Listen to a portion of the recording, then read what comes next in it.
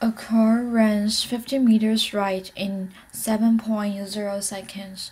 If the car started moving at a velocity of 2.0 meters per second left, what was its final velocity?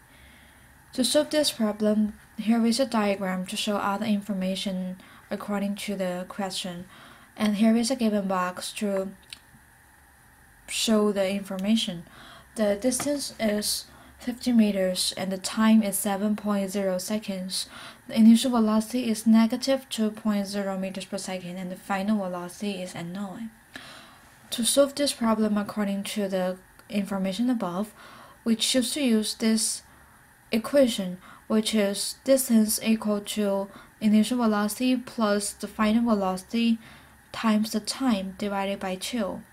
Because we have to find out the final velocity in this equation, so we convert it into the equation which is related to the final velocity.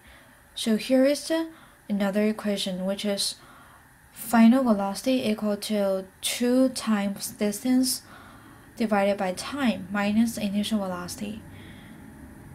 Then we substitute the number into this question, which is 2 times 50 meters divided by 7.0 seconds minus negative 2.0 meters per second.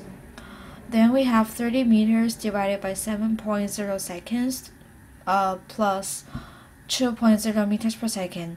Then the final velocity is 6.3 meters per second.